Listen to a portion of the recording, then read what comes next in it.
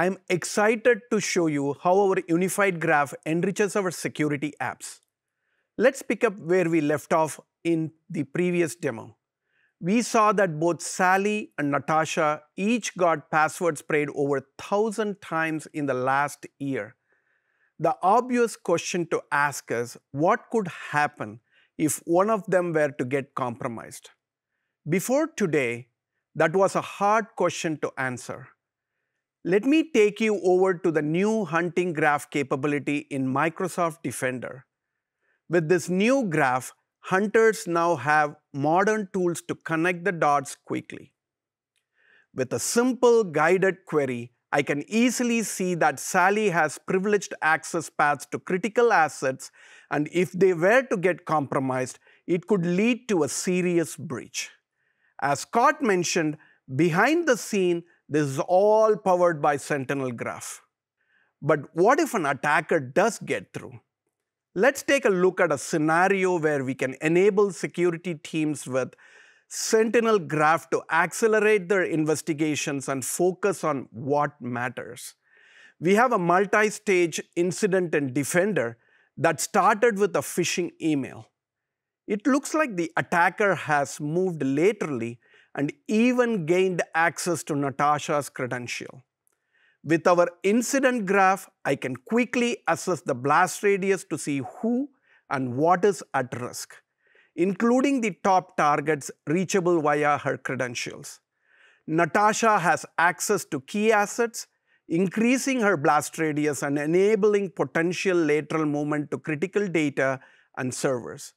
Before, the investigation would require analyzing all possible variations and carrying out careful hunts while valuable minutes ticked away.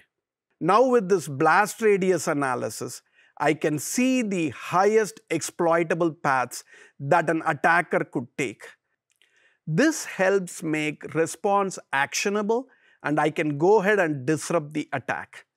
Now, back in the incident view, we can see that Natasha's account has also triggered a data exfiltration alert in Purview.